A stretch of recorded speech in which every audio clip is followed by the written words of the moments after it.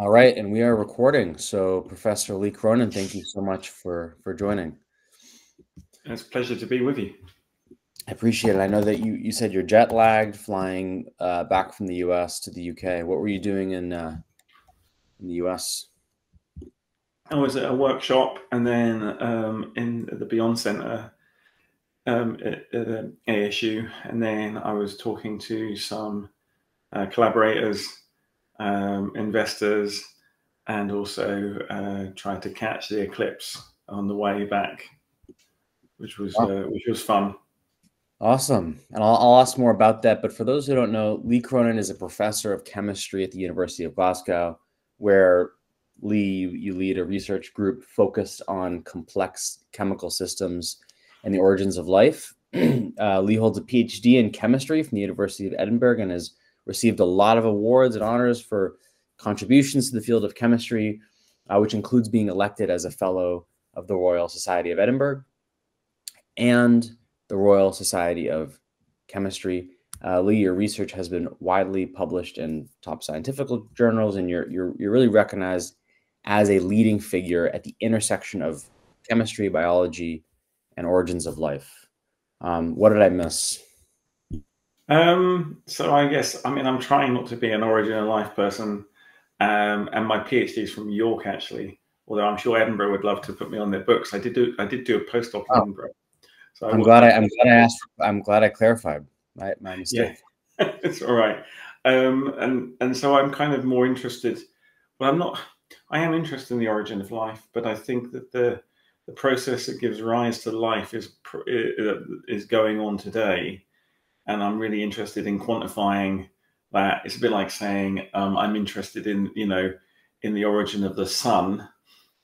Sure, I mean, but I'm also interested in the origin of stars by that analogy, you see what I mean? So I'm Right. interested in the process that gives rise to biology in the universe. I think it's super simple, the mechanism, but obviously it creates incredible complexity, and like everything's around us has come from life, right? So that's kind of a big thing. It's like, it's literally the ultimate why are we here? Right. And why is that? What have you found?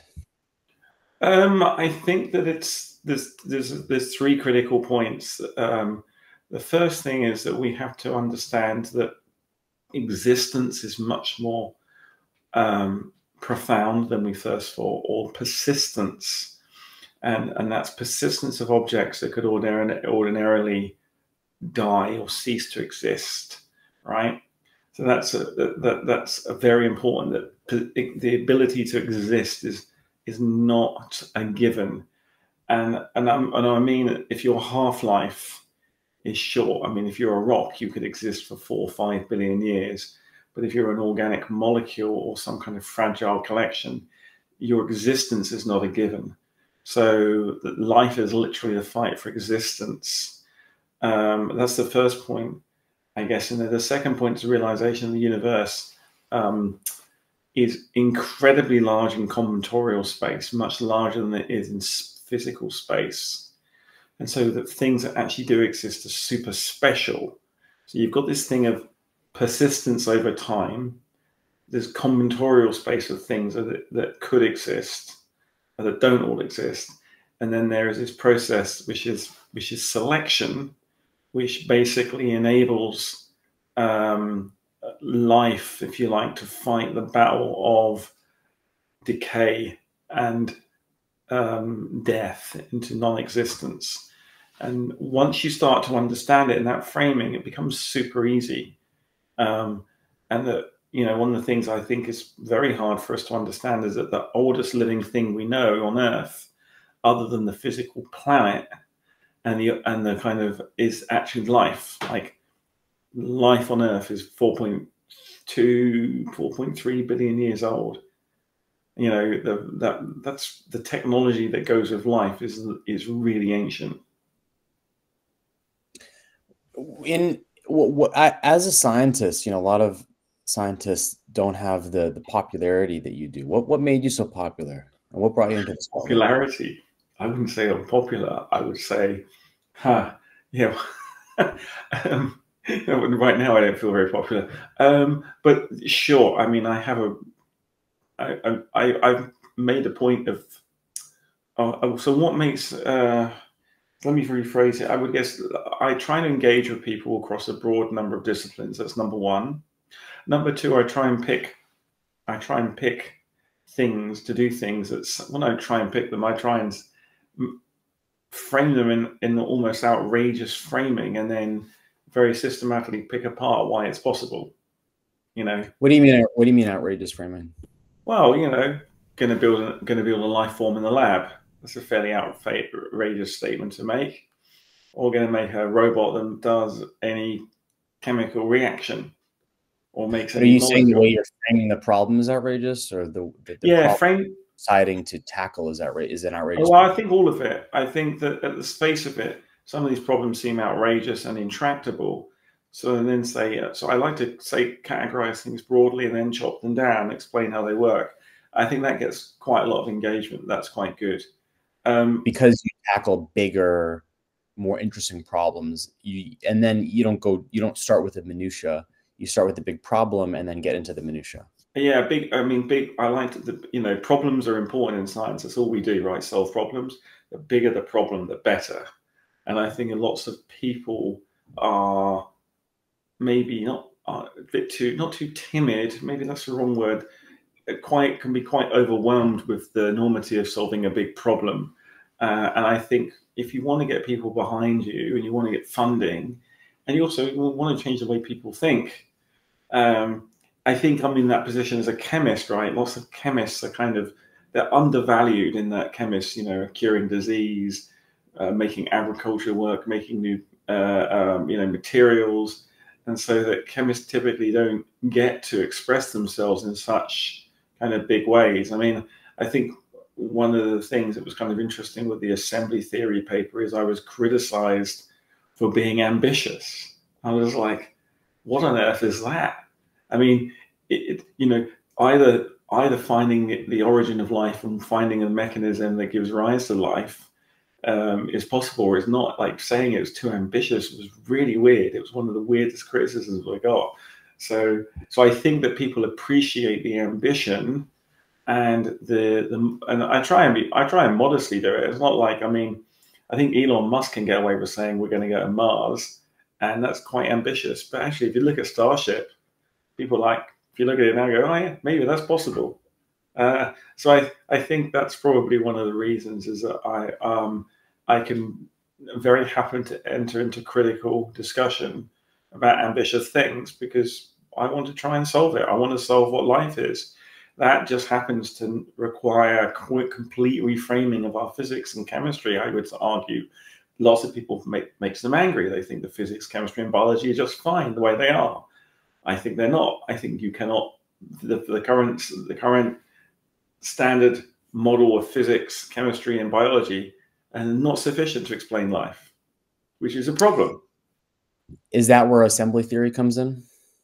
What part of it? Yeah, I think assembly theory just grew out of, first of all, kind of trying to tell the difference between life and non-life, and I realized it was much bigger than that. And then I spent lots of time trying to understand the problems in physics, problems in chemistry, and problems in biology. So I think as a chemist, my understanding the problems there. I started there, and I wanted to make sure I wasn't, kind of going completely mad. And the problem in chemistry is one of like complexity, right? It's like how do complex molecules get made, and doing thought experiments about that allowed us to start to build assembly theory. Then looking at biology and saying, how did the cell get formed, and how did the components of the cell spontaneously come into existence, so that evolution could occur. So you've got the impossibility of the cell, the understanding of complexity in chemistry, and then how does physics give rise to complex chemistry and gives rise to evolution. And the fact that all three disciplines basically just kind of ignored the question. Biology just says, well, if evolution works, what are you talking about? There's no problem. So I was like, but where? In chemistry, who says that? Who asked that question? So I don't want to put words in their mouth because I'm not completely sure that everyone thinks this, but it seems to me that a lot of evolutionary biologists seem to think that the origin of life is not a very difficult problem. It's a solved problem. They think And it's, what do they think the answer is? that's it. When I asked them, they said, well, evolution, just, the cell. And they think that prebiotic chemistry has solved that. And then when you get prebiotic chemistry, they're like, no, we haven't solved that. And you go, and the physics says there's initial conditions. And it's all a bit confused, to be honest, is that people in one camp have not really thought about the problem in other camps, right? There are a number of problems that have to be solved. I guess I would argue that the origin of life and understanding life is a problem that can only be solved from a point of view of chemistry, biology, physics, some understanding of computer science, probably even economics, and that's weird. And what is your answer? What is my answer? Well, I'm working on it. I think the answer is that the process of selection creates complexity, and selection creates objects of complexity that exist and compete to exist. And that competition to exist allows the system to basically produce more and more internal knowledge to survive in the environment. But occasionally those systems will get killed because they're not resistant to the environment.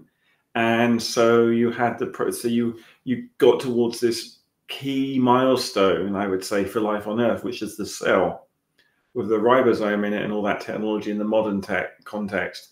And that was the first starting point. So you have this transition to cells. That's really a big mystery of the precise mechanistic details. I think we know how to do it now, or at least how to do experiments to make progress there. So that's really exciting. And then when you have the cell has to get to multicellularity. Took a long time to do that. It's not completely obvious. And then when we got to multicellularity and to animals and to abstraction machines, we got to life forms that produce technology. So you've got these kind of transitions along the way. At the moment, I'm still focused on the, physics, chemistry to biology transition through this fact that you need to just explore a big chemical space. But it would appear that the mechanism is very, very simple. It is a way of objects undergoing, well, I can actually give you. So the way it would happen is you can imagine very simple molecules interacting. Those molecules would come together under chance and produce more complex molecules. And then in that soup, molecules or collections of molecules that can causally enable their own production start to win. So what does that mean? So a molecule or set of molecules that can act on the environment to cause more of them to be made, then starts to take the resources in the environment towards these molecules so they can exist. Now, of course, there's lots of other molecules out there, trillions, countless trillions, and they can do the same. And then you have this kind of speciation or competition. Now, speciation means something very specific in biology. In here, we just call it different proto-species of networks. And then they would then only be able to get so far in sophistication without building genetic machinery, cellular machinery, the organelles, because at the end you get this thing called a cell. And what can a cell do? Well, a bacterial cell at least can exist lots of places on Earth autonomously. It can take nutrients from the environment, it can take light from the sun, and it can replicate. And that was like that technology gave biology a universal kind of reach through Darwinian evolution. So that's a major transition that we want to try and get to. Now, will we get anywhere near approaching that in a laboratory? I don't think it's probable that you can do it unaided, but you'll be able to show how to get there because there's a lot of time. Because Earth, life used planet Earth and 100 million years. So But I think it's not trivial to show. But now people know how gravity works, right? And no one has made a star on the planet. We're trying with fusion, and you can see that that hydrogen would clump up, and at some point as it gets hot, the hydrogen would ignite. So I want to show the same type of process in chemistry, producing complexity from nothing. So if we can start to search, so simple molecules plus time, heterogeneity can give us increasing complexity, and quantify that, then we know we're on the right path. Assembly theory, which you mentioned a moment ago, is a way of is like the instrumentation and required to actually see that. And I can talk about that if you want. Yeah, how would you describe assembly theory for the layman? Yeah, so very simply, assembly theory explains how causation can be quantified, and causation that gives you selection and evolution. And these are quite grand terms, if not quite, that kind of get me into, well, don't get me into trouble at all. They're selection and evolution. I mean, what is it? You know, and it came out of this, me realizing I could see molecules in the environment that seemed complex, but I wanted to understand how they got there. So assembly theory allows you to capture that. So if I just gave you a bag of objects, I read, you know, some I found, you'd be able to use assembly theory via the assembly equation to estimate how much assembly is associated with those objects. And then you could then basically benchmark that against an abiotic or a biological system or a technological system. How you do that? Take your bag of objects, you cut up each object, and you look at You say, what does it mean, object? What does that mean? An object is literally a discrete thing. I mean, in this case, the term object is evolving all the time, but in chemical space, just molecules. And this, we'll just look at a bag of molecules. And why not say molecule instead of object? Sorry? Why not say molecule instead of object? Oh, good point. Well, for chemistry, the object are molecules, but then as chemistry becomes more complicated, the objects become networks. And then as things become complex, the objects become cells. And then as they become more complex, the cells become tissues and differentiate, and then animals. And as they become more complex, you have these layers of different assemblies of objects, and you get into technology and even language and mathematics. But at the base, you could even also go lower down to fundamental particles as objects. But I think then you have to use all sorts of sophisticated machinery. But for the chemist, sure, you can use small molecules, even small polymers. But it's very important to define it correctly so the chemist knows what they're analyzing. And what has assembly theory gotten us as far as knowledge about the world? In other words, what have you discovered, or at least hypothesized, about life and about evolution as a result of assembly theory? Well, using the assembly equation, which is a really simple term, where basically you've got this term A, which is the amount of assembly, is a function of the complexity of an object and the number of identical objects. This is really important. So if you can find a lot of identical objects and they're simple, that's fine. No selection here. But the more complex the objects and the more of them you find, the more weird that is. And what we've been able to, or more evidence of selection. And what we've been able to do in the lab is show that biological systems are uniquely able to produce high complexity, high abundance objects. And that kind of realization flips you from one, oh, I'm just looking at complexity of an object, one object. It could be a one-off, it could be magic, it could be made by, you know, a creator, it could be made by evolution, but you can't tell the difference. But the more of those objects you can count, the more certain you are. And what assembly theory has allowed us to do is put limits on that, and also start to understand how we can search for complexity where there is none in the lab. So we can look for mechanisms of selection operating, and we can look at biological samples and assess how much diversity is there. And also we can build a system that just literally is able to tell us the difference between life and non-life. And that has been a critical kind of driver for assembly theory at the beginning. You know, that was really, I just wanted to answer the question, how is it that this molecule looks like it can't form without biology? And all the chemists are like, sure, it can form, it can happen randomly. And then when I did the counting and showed that that clearly wasn't the case, probabilistically, it allowed us to flip into a new space of measuring selection before Darwinian evolution. And so assembly theory has given us that framework instrumentation. You can now measure something, number one.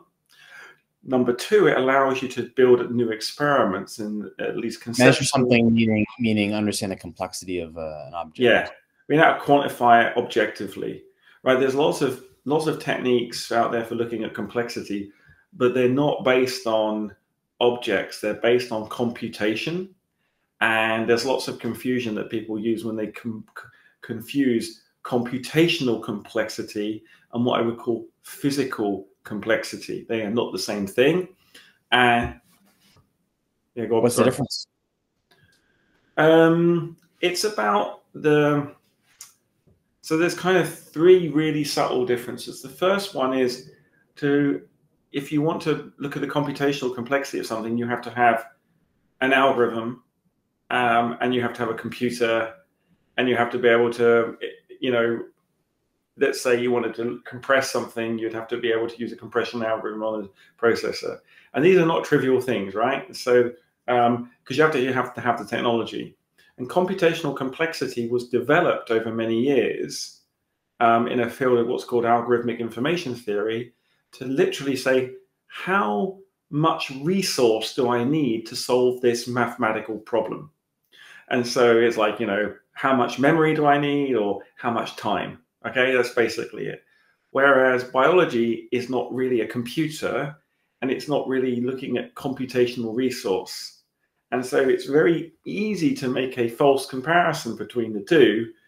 But what happens in biology needs to remember the structures that give rise to the information that allows it to survive in the environment, whereas those structures in computational complexity are just stored arbitrarily in a memory, and there's nothing special given to those causal structures. They're just kind of taken as given.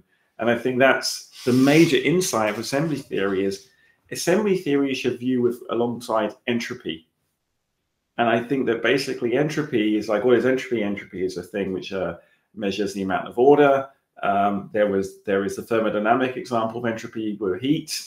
But then Boltzmann came in and made it all about molecules and counting molecules and a number of ways of arranging things. And, you know, the entropy of a perfect crystal at zero, the lowest temperature known is zero. And what we started to see is that assembly and entropy are really interestingly connected in that assembly tells you about selection and entropy tells you about disorder. And in fact, selection produces disorder as almost like the byproduct of selection is entropy. So it's kind of cool. It's connected. And then assembly theory and everything you're talking about really influences the fundamentals of evolution and how we think about evolution. Well, that's what we're hoping. I mean, it's a theory, right? A framework. The theory solves a problem that we haven't yet solved. And I think one of the things is like some of the critics of assembly theory are like, you know, just kind of failing to understand the problem we're trying to solve, and then saying, you know, oh, maybe this problem's already solved. And that's fine. In science, that's what we do. You're trying to solve the problem of understanding these concepts more deeply and not assuming that the puck stops with just, oh, well, chemistry dictates that cells, survival of the fittest, let's leave it there. You're digging deeper to understand deepening layers of causality. I mean, assembly theory in the end should give the mechanism of Darwinian evolution. Darwinian evolution is fairly phenomenological. We know it works, right? It's but it gives a bit more underlying mechanics to it.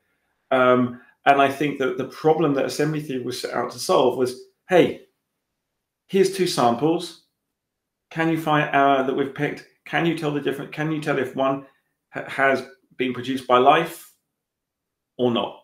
And is the other one just abiotic? That was all it was designed to do. And it's based on the complexity that it's able to answer the question. Is that correct? Yeah, complexity and combined with abundance, and that critical combination made a big difference. The second problem it solves is starting to give a mechanism, and that mechanism, at least in chemistry, is about molecules producing themselves or producing networks that produce themselves, and that mechanism it comes about quite naturally in any complex chemical system, but we need to quantify it.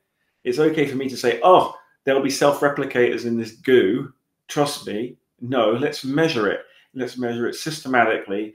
And that's what we're trying to work on doing at the moment.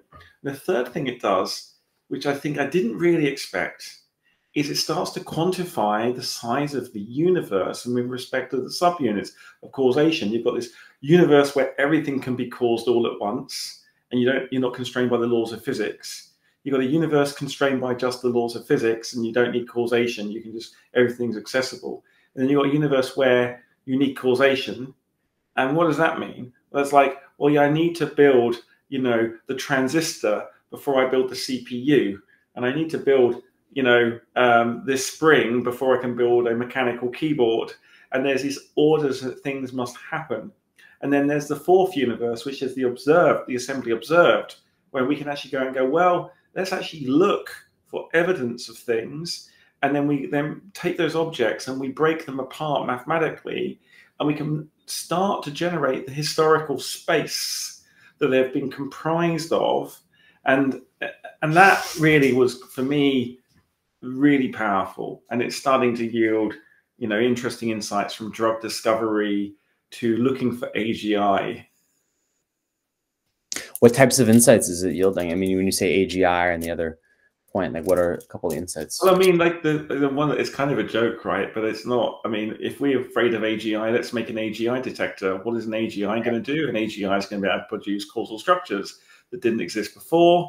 And so if we can fingerprint what causal structures human beings make, and then we look at, because what human beings do is they produce novelty, and what an AGI will be able to do is produce novelty. And assembly theory is a novelty quantifier, right? And we're using this right now to explore the space of LLMs, and we think it's relatively trivial to show that LLMs do not produce the same type of novelty that evolution or intelligent beings creating a creative thought, knowledge generation using creativity to solve problems. I'll say that again.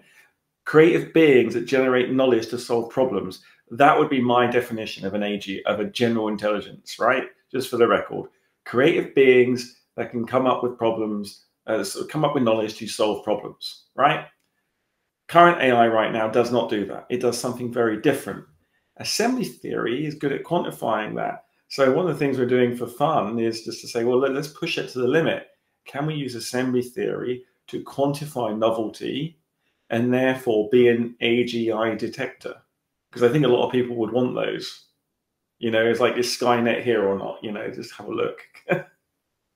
Does consciousness matter? Like when we think of true AGI, does consciousness, does that play a role? Oh, I mean, it's so beyond my ability. Well, I don't think I have the correct equipment for understanding neurobiology, psychology, consciousness, and philosophy. But given that I do claim to be a sentient being, I do have some skin in the game. But is consciousness required for problem solving? I don't know. Kind of cool. Not for problem solving, for AGI. I mean, are you defining AGI as just as I'm saying AGI needs to be able to solve problems, right? In a way, creatively, right? Like for me, but that's not the only requirement for AGI. I'm sure there's a whole plethora of them, right? But what I'm kind of I want to be able to, what is an artificial general intelligence? And I think, people watering it down now, where I have computer science arguing me saying, no, an AGI is just going to be able to do everything cognitively better than you. And I'm just like, what does that actually mean? It's like, it's going to, you know, is it going to play chess better than me? Is it going to basically write better than me? Is it going to draw better than me? In these narrow domains where it can gamify them, sure.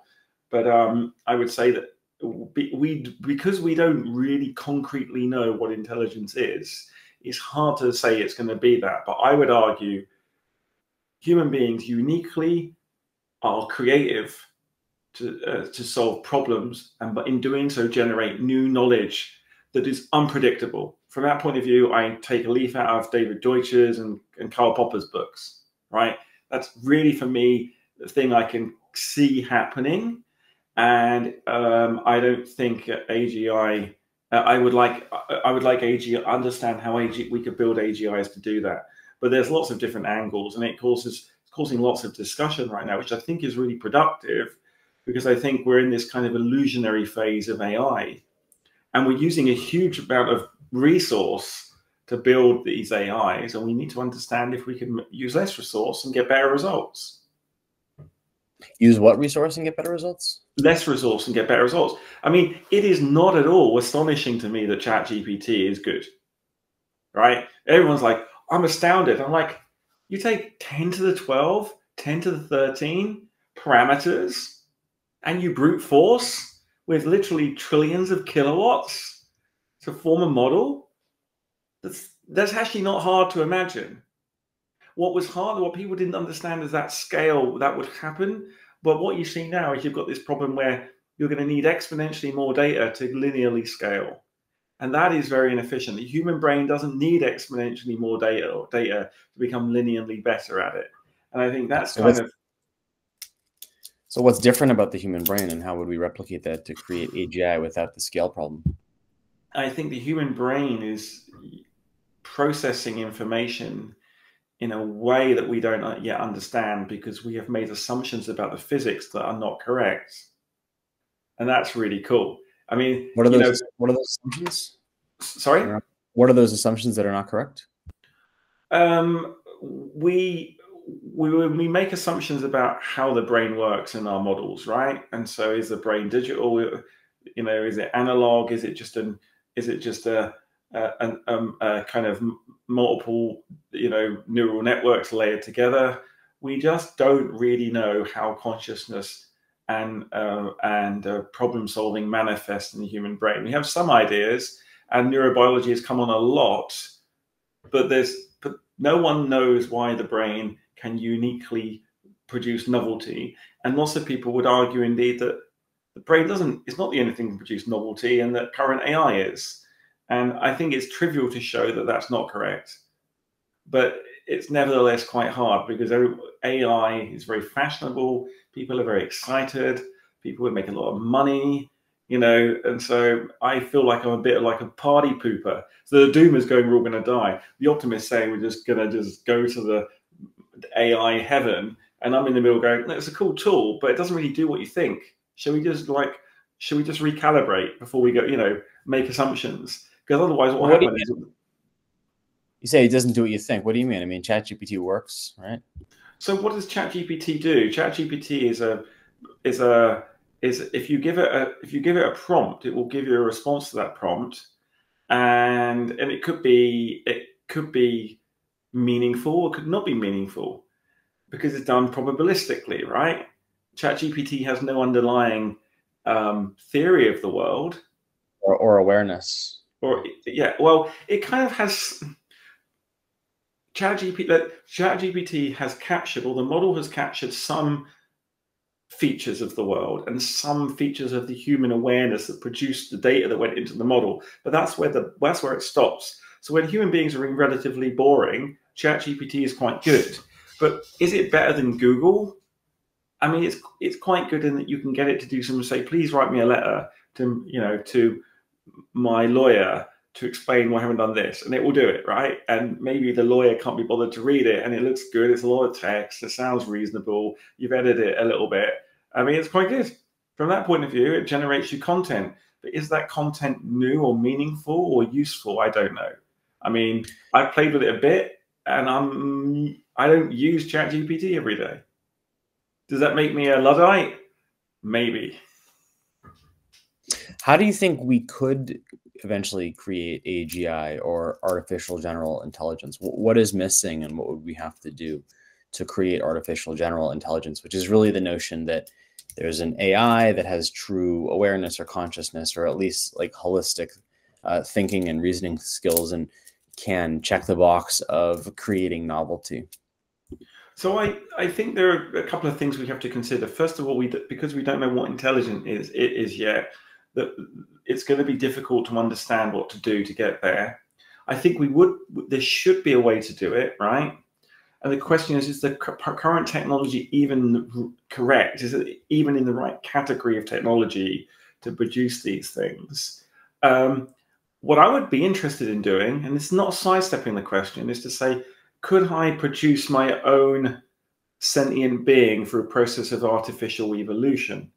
Because, of course, if you think about it, origin of life, single cells, multicellularity, then transitions to different speciation to animals, abstraction, communication, symbolism, culture, language, mathematics, technology.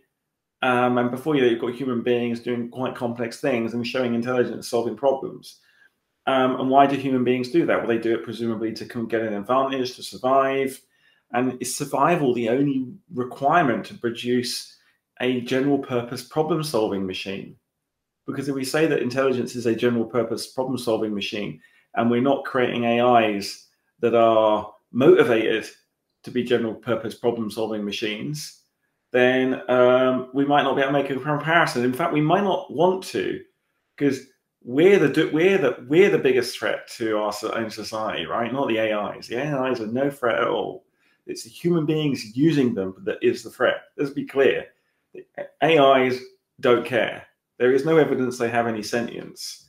The other thing I just mentioned quickly is that it's not clear to me that we want to impose our conception of awareness and intelligence on an AI. AIs may be aware and intelligent in new and weird ways that we just haven't seen yet, and there aren't no threat at all. They're just doing their thing. So, right.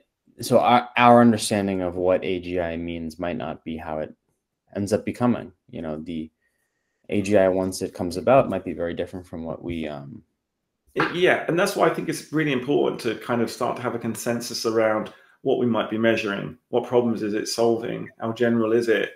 And I just think I want to separate hype from potential, from fact. And when people tell me something has done this thing, like there's this current buzz right now that an LLM has solved some logically deep problem it hasn't seen before, and no, it hasn't done that. Got it. Yeah. So we're not there yet. So looking ahead, what are some of the key unanswered questions or exciting possibilities in your field that you hope to explore in the coming years? I want to basically understand the mismatch between our understanding of physics and chemistry and what is required to produce the evolution, and demystify that. I think that we're very close to building experimental frameworks that are going to make progress there. That's really exciting. And I think that will then lend us to start to go up to the chain of maybe actually helping people create new AIs. I mean, the AI that are making them general problem solvers. I mean, did chemistry solve the problem of existence? Here's a really nice thing. Did chemistry solve the problem of existence by creating biology?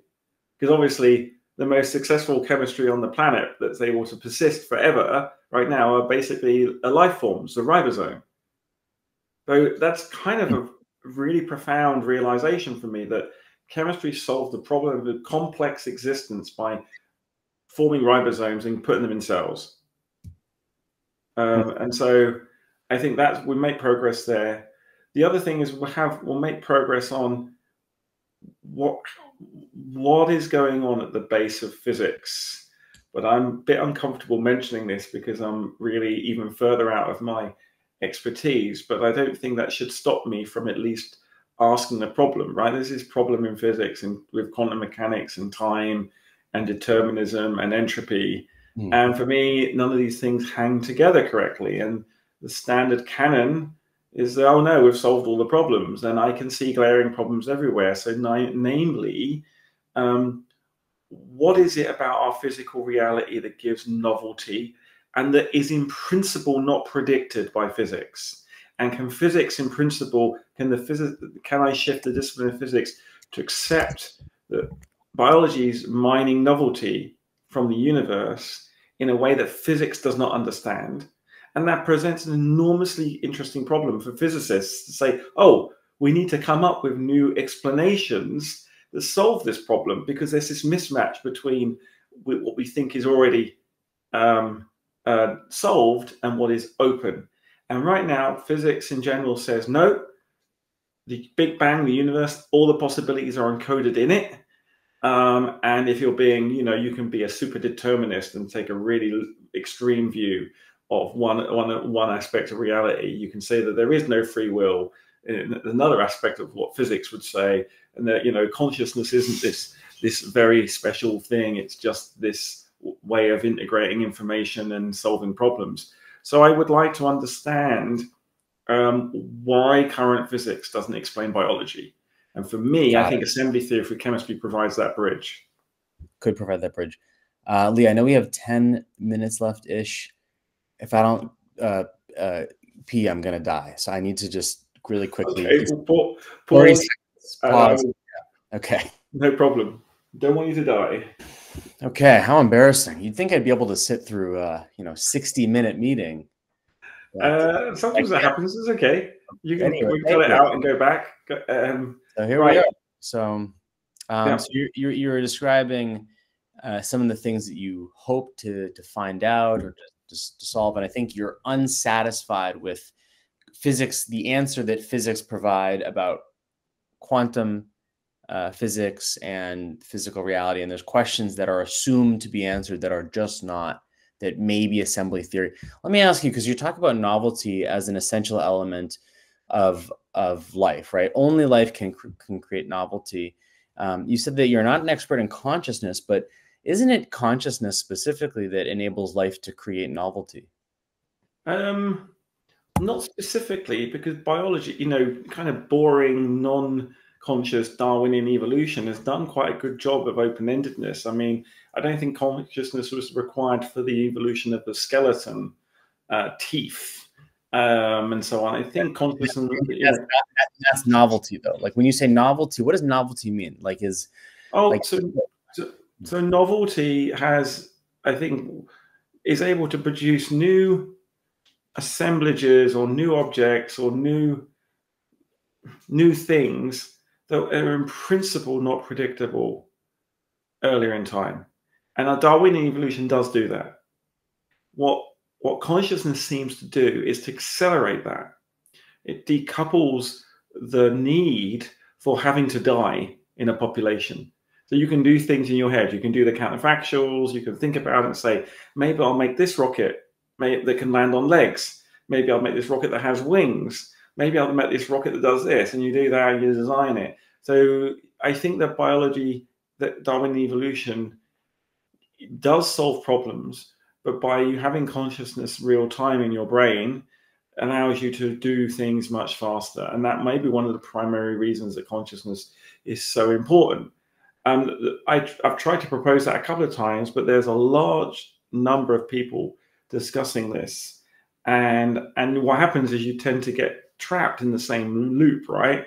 Dan Dennett denies consciousness exists, I think. But some people deny that free will exists and say we're all determined. So you've got all these weird schools of thought. And all I want to do is say, no, let's take what we all can see happening, that we all agree on, draw consensus on, ask why. So I think that, human brains are really good at being creative, right, in real time. Darwinian evolution is creative, but over a longer period of time. So what consciousness does that that bacteria can't do is it's able to really act on the environment in real time and not need trial and error. And that's super interesting. And you mentioned free will. So does free will exist? I don't know if it's a well-posed question. I keep getting stuck. I have will. I have agency. Is it free? I think. Well, the very word agency and will, it has to be free. It's in the definition. Agency is not agency without freedom of will. That's what agency is, right? So if you're going to, so in a way, yes, I think if the universe is doing what I think it's doing, which is quite open-ended, then free will does exist in that regard. But I certainly have agency. I certainly am making decisions, but my decisions might be a function of my evolutionary baggage, my kind of morphological baggage and my memories, my current situation, what's going on in the environment, and my ability to project ahead and imagine creative solutions. So I think in a way that creativity in that way is maybe requires this thing called free will, which is why I keep trying to hold on to it. You know, it makes it easier for some arguments to say, yeah, I do agree, you know, like Sabine Hofstadter says there's no free will. And her argument is really quite good. It's like, she's not saying there is no ability to make decisions. She's just saying the whole free will is a bit of a category error, because if I've got free will, then how much free will do you give to an electron? But I think what she's missing, or what is missing in the area, is that my brain is able to mine novelty from the universe as a thing, and electrons don't. And why is it that my brain, comprising of electrons, mines novelty from the universe, and electrons don't? And it's to do with a combinatorial space and the ability to do counterfactuals and the ability to have a memory and all this. So I think that if you were to push me and we were to be very sympathetic with the definition of free will, I would say, sure, we have free will, or we have problem-solving creative abilities, and however you want to call that. So probably, maybe free will, probably. Well, I mean, if from what you said, it's free will. Other people might label it differently. I don't know. There's a lot of what I notice. A lot of discussions I have somewhat are kind of language problems, right? Words are a problem. Is that people really hold on to words, but what they should really be doing is looking at the connection between those words to understand the kind of there are some things that are just inexplicit initially, that you're just trying to make explicit through language. And if you basically focus on the word because it triggers you in some way, then it stops you having a richer discussion. So yeah, free will, problem solving, creativity, they're all related. We can call them, we can come up with a new word for it, I suppose, which would be right. So maybe I should not hang on the word agency and assume that it implies free will in that case.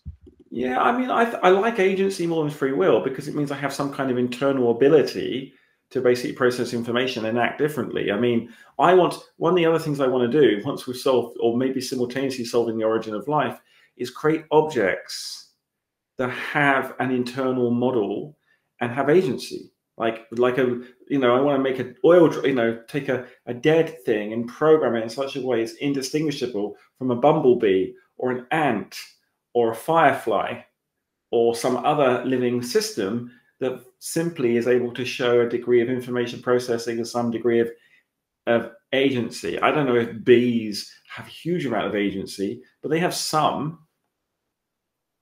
And you think that's possible to replicate that? You also said that once we can solve the problem of the origin of life. So what do you think is the essence of the origin of life? You know, how or why or what did life come into existence out of? I think it's literally the ability to persist in time.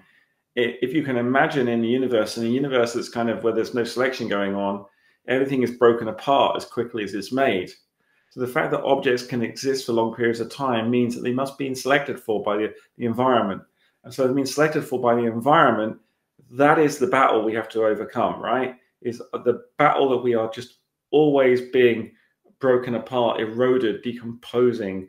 Complex things have many ways to fall apart and only one way to be put together. So you're always fighting against that problem. But when along the chain of time did that ability to be aware come in? All the way back. Selection acts on fundamental particles and atoms and molecules, And that process allows you to build complexity that will persist in time. It just goes back to the foundation. That is the mechanism. So consciousness is contained within that complexity. In other words, from that complexity can arise the ability of that organism to become aware of itself. I would not say that consciousness is contained in that complexity, because that makes me a panpsychist.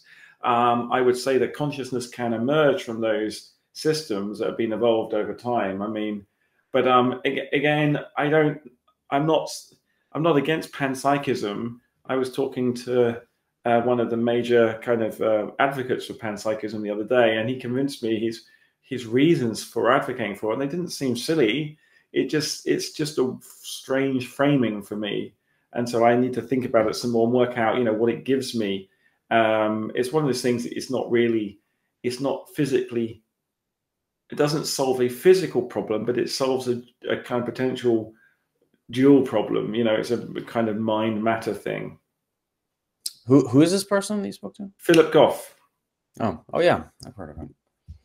And he convinced you, huh? How do you convince you? He didn't convince me that it was but he did convince me that his reasoning was made sense, and I was more open-minded to it, because I was just dismissing and say, of course, electrons can't be conscious. That's silly. And you're saying, no, this is the way to look at it, and took me through a school of thought, which I thought was interesting and should not just be dismissed. And I'm not a philosopher, and philosophers do their things for very important reasons. And the border between philosophy and science is an interesting one. Yeah, and that's a lot of what your work is doing, is helping to converge those topics. Yeah, I mean, I think at the end of the day, I want to be able to explain, how a ribosome can be formed by the process of selection, literally from sand to cells, and kind of produce, and it explains, how difficult was it to get biology on Earth? How easy is it to get, or difficult is it to find biology or alien life elsewhere in the universe? And then also intelligent life from that. And what is it about the universe that lends itself to the production of intelligence in the first place? And I think it's a really interesting problem. It'll help humanity understand. I think humanity doesn't really understand what a great position we're in. We're producing new technologies at an incredible rate. We're cleaning up the environment as fast as we're polluting it. We're understanding, a lot more about our reality and our psychology and all this. And, I know that there are thought that some people kind of a bit miserable and think the world is horrible, we're going to die in climate change and all that, but that couldn't be further from the truth. And it's fascinating that the generation of new knowledge to solve problems is causing humans to have their lives. Climate change isn't a problem, or you're saying? No, sorry? You're saying climate change is not. No, it's not a problem. You don't think climate change is not a problem? Well, what I mean is, it's not any different to any other problem, right? Right. But it's a problem though, right? Because well, in the same way that nuclear power is a problem, right? If we basically build a load of nuclear reactors without complete safety, they would potentially blow up, right? Well, we're not on track to do that. Like, there's nothing. Well, but we're not on track. So the problem we have with climate change right now is the models are these models, which are not correct, are being used to kind of tell us how bad we are. Let me frame it another way, right? Who are we to deny some people in the world right now the right to eat? So if you're going to say right now we're going to stop carbon, we're going to go carbon zero tomorrow, and then we'll say, all right, which 3 billion people do you want to starve? Because we need to produce ammonia for fertilizer, right? Then there's all these behavioral things going on. So it's a competition. It's always been the same competition. You go back to any technology. It's a competition between the damage you do. Hey, what's the point about? And I've been so looking forward to meeting someone as intelligent as yourself who doesn't think climate change is a problem. I know we're running out of time here too, but I am. Do you have another 15 minutes? Yeah, sure. So what was the point you're making about people starving? What was the relevance there? So well, I want to, because without like sort of, we're talking about climate change, and then we're sort of talking inferring based on that of, well, we have to burn. I feel like you're conflating a solution with whether the problem is a problem. I'm saying like just focus squarely on like, is climate change a problem? And then what does that have to do with people starving? Right. Is climate change a problem?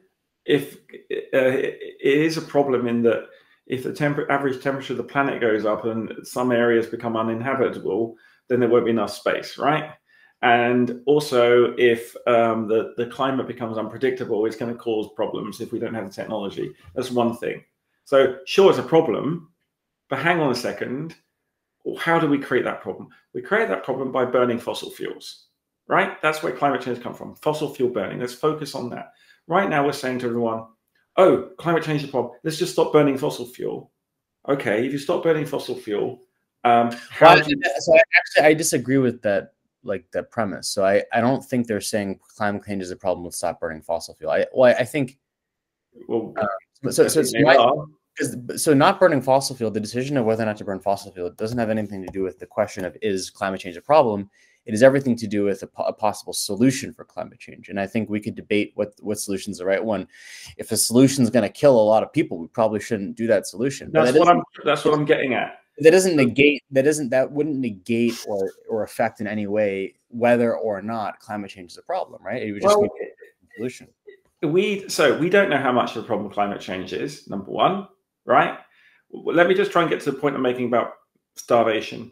We have to burn a lot of fossil fuel right now to produce hydrogen to make ammonia. Lots and lots and lots. I think maybe a quarter of the emissions are just for food. And then another quarter of the emissions are probably for agriculture, right? So what I'm saying is like there's a lot of emissions baked in for our population. Over time, we will be able to replace that, right? But this right now, this insistence that we need to go to net zero by 2050 is insane because we can't do it, right? There's no technology that's going to replace fossil fuel on that timescale. Zero. That's it. But and just to clarify something you did, I think, say a few minutes ago, you're saying that climate change is a problem to the extent that it would cause the world to heat up and cause other problems, right? So you're not, just to be clear, you're not refuting the stance that climate change is a problem. You're just saying that the solution to that problem or the proposed solution is a bad one and it's not realistic. I would say two things. I would say that climate change appears to be a problem as posed, but I don't know how bad it's going to be because I don't know what the models really mean. The sun could cool down in a few years. It could go through a quiet phase and we all would have gone into a mini ice age. Right, we don't know that. We have there's no evidence of that. I mean, probably there is evidence. There was a mini ice age about 100 years ago. And what are the chances it's going to happen in the next? Exactly that is the question. What are the chances the climate models are correct, and what does that mean at the extent we have? Well, what are the chances that every climate model is incorrect? Because they all point to the same. Quite high, because they all use the same underlying assumptions. Oh, but am I willing to bet $100 trillion of future productivity and growth and get to? All I'm saying is I want to get to new technologies to solve problems rather than to imagine problems that aren't here. Is climate change a problem right now? No. Who is dying through climate change every year? If you look at the numbers, more people, the standard of living for humanity is going up and up and up and up and up. And we're saying climate change is a problem. Who's it a problem for? Who's dying? They're saying that over the course of the last few hundred years, the climate has only fluctuated a little bit. And what all these studies from all over the world show is that in the last however many 50, 100 years, it's gone up exponentially. Yeah, in the last few hundred years, the amount of compute has been really low. And then suddenly in the last 70 years, went doom. Right. I mean, look, I would like to be precautionary. And of course, if we can stop putting CO2 in the atmosphere the rate we are, we should stop. But what's happening right now is that people are being, all this decision, we're talking about agency, right? Humanity's decision making is kind of baked in, right? Like we've got these industrial technologies, we've got this footprint, and we've got to find a sustainable way. And this, I mean this in the real meaning. It's a race in technology. In Victorian England at the Industrial Revolution, it was a mess. There was smog everywhere. air quality was awful. Over time, that was improved.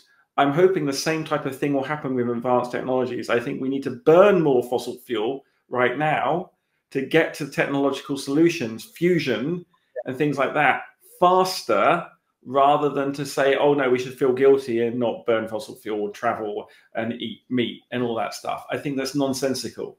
But you can believe both that we should burn fossil fuels because of all the practical reasons you gave, without discrediting, you know, these finding and research that climate change is a thing and is a problem. And it feels like you've gone back. You know, on one hand, you say it is. No, I'm not saying. Look, I'm not saying climate change isn't happening. It's clearly happening. Right. Is it a problem?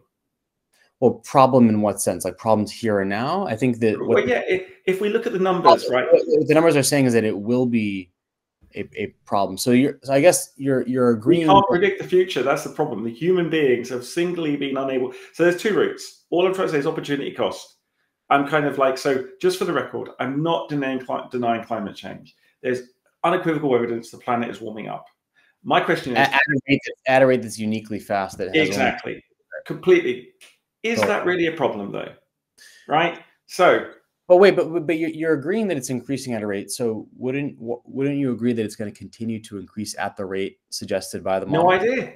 There could be a volcanic explosion that puts a shit ton of. But there's probably not going to be that. I mean, well, how do we know? Why can't we trust? So I guess why can't we trust the models? Like, I don't know much about it. I want a model that tells me when all the volcanic. So I'd like a model of the solar system that tells me the sun activity for the next 100 years, which rock volcanoes are going to explode, and so on and so forth. It's just like we are basically holding ourselves hostage to some models, and we don't know the cost of.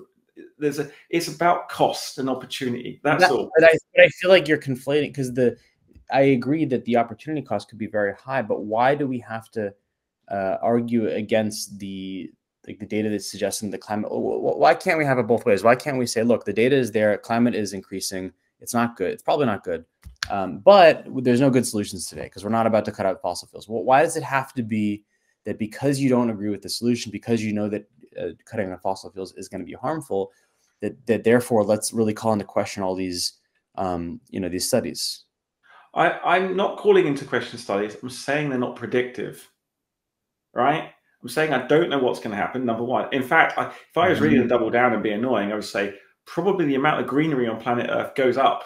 The amount of accessible land goes up. It's just a human toil, human migration from one part of the planet to another is very expensive, right? I mean, you look at the graph's going up. I mean, the temperature is going up. Yeah, but there's not. It's so sure, but and then you're saying, what if there's a glacier that comes from Neptune and hits the Earth and it cools it down? I'm not saying that. I'm saying the balance of probabilities. The climate change models are. It's a very hard science. What I would say, all I'm trying to say is one important thing. We should not minimize our opportunities to solve problems through fear of problems that haven't yet materialized, number one. And let's remove the conflation. I think if we can find a way to maximize our ability to build technologies and get access to energy, whilst knowing that we should bring the amount of carbon use down, that's totally fantastic. Which means that you do want to bring it down. I think it would be, given the knowledge we have right now, we've been putting a pollutant into the atmosphere for the last 200 years, it would be unwise to continue to keep doing that because we don't know what's going to happen. So you agree? So you agree it's not a good thing that. Yeah. But it's not but it's also not a good thing to stop human progress. For sure, but that's the solution. That has nothing to do with the problem. But you're right. That is a bad solution. That would. And all I'm saying is we should stop fearmongering. I mean, I think Greenpeace, right, ironically, have done more for climate change acceleration than any other organization. It's so annoying because, look at the fact we could have had nuclear power over all of Europe by now. Yeah. Right. And we just don't.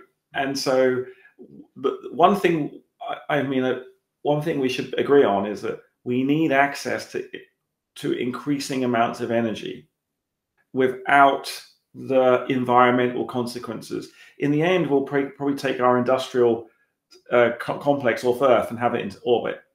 That's a long way away, right? If you took all the heavy industry off Earth and had it in orbit, it would be cool, literally. When you think about all these data centers and all this AI, how much it's contributing to global warming. That Like, would be amazing. That would I be, I mean, mean, if you think, if you know, so I think, so I'm saying very critically, I don't want to be bullied emotionally into one decision rather than another. I want to understand how I have maximum opportunity to build technology, because as a problem solver, as a technologist, I believe building technology fast will give us options to solve problems as they arise, rather than worry about problems that are not there yet here. well, and I think, and let me know if, let me try to encapsulate what you've said, and please edit me if I'm wrong, is that yes, climate change is trending in a uncomfortable direction, could cause problems for us. However, the suggestion that we should cut out fossil fuels will absolutely cause more pain immediately than climate change ever could. And therefore, Correct. if we're going to address climate change, which we should, we've got to find a better way, and maybe with not as much sense of urgency. Like maybe the sense of urgency is No, also same sense of urgency, but empowering people to think about consumption.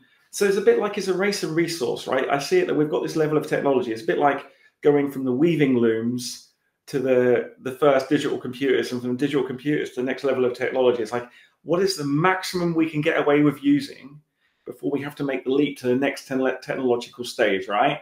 So it's like, so all I'm saying, right, and to be absolutely crystal clear, is to say, if we can burn more fossil fuel in the next 10 years and get to fusion, which will allow us to basically, dramatically reduce carbon use over the next 100 years, rather than slowly just go down fossil fuel and not get to the technological use, we're not going to have the scope to solve all these extra problems. So it's like, it's a critical balance. And I think that that's all I'm saying. I'm no climate change denier. I'm just saying, A, is it such a big problem? How many extra people are dying every year because right now? And what is the cost versus the cost of what is the cost of not developing new technologies, and just conserving, right? And yep. The people that are thinking they're having a negative impact on the world and they should not eat meat and they shouldn't wear clothes and all this stuff, should just go and live in a cave. That's completely wrong. All of history has shown that wrong. Since the Enlightenment, our quality of life has got better and better and better and better and better. And so the question is, how do we increase our quality of life and not mess up the planet? That's what we have to do. And I wish more people could take your stance in recognizing the challenge, like, and also, being willing to debate the solutions, which may be bad solutions, without calling into question the problem itself. It's all about incentives as well, right? Because the fossil fuel incentives are huge, right? And how do you shift human beings?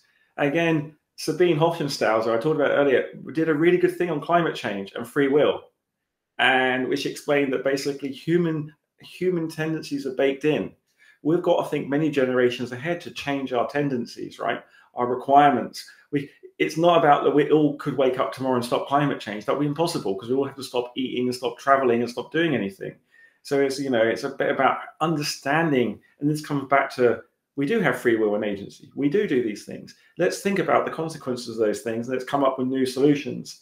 And I think that's going to be really exciting. And we need to put it in context, because right now, humanity, sure, there's too much war. There's too much geopolitical animosity, which I want to get, if I could, wars could dial down a bit, geopolitical animosity could go down a bit, and we could also realize it's all in our... I mean, over time, it's been doing much better. Yeah, that's it. And right now, it doesn't look good, but over the last 100, 200 years, and exactly. And I'm just saying that we are getting better. And I don't, I'm not qualified. I'm sure after you publish this, there'll be people telling me what all the statistics are for climate change and how many deaths there've been in the last year because a load of people have drowned or something. But you're not denying. You're just saying the proposed solution is a terrible solution. Yeah. I mean, and I think one of the other things I thought was interesting is the fact that climate change seems to accelerate in the past few years because we've cleaned up the atmosphere so much. We're taking all these small particles out of the atmosphere, all the pollutants, and suddenly the temperature's gone up a bit because it's not reflecting the sun's rays. So, I'm sure that if we really needed an urgent solution, we would be able to do something. And we might end up putting a load of sulfate into the atmosphere, right? Like to simulate a volcanic explosion. That could bring the planet the temperature down within 2 years, 1 or 2 degrees. Now, What effect would that do if you had a small volcanic winter What would that do to other things? You know, would it affect the sea? Would it affect the coral? Would it, you know? And then we're like, do that, and then we're like, oh shit, we've done that. We should do that. What's the other thing we need to do? Oh, we'll do that.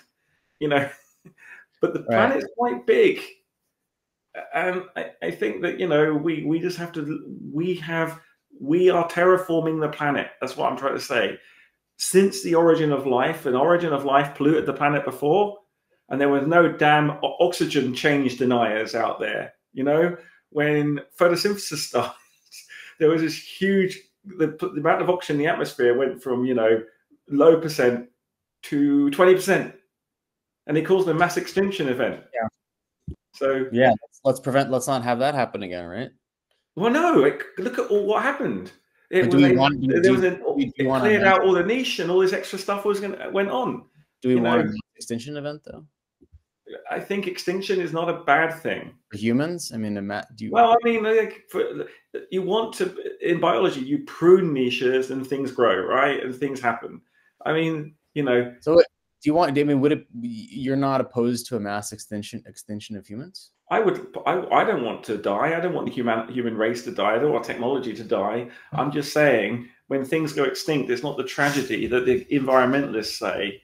I think what if what if the world temperature continues to increase until, you know, in 75 years, the average temperature is 120 degrees Fahrenheit, which makes it untenable for humans? That would not be good, right? We will not get there. We will do something to stop that. That's my point.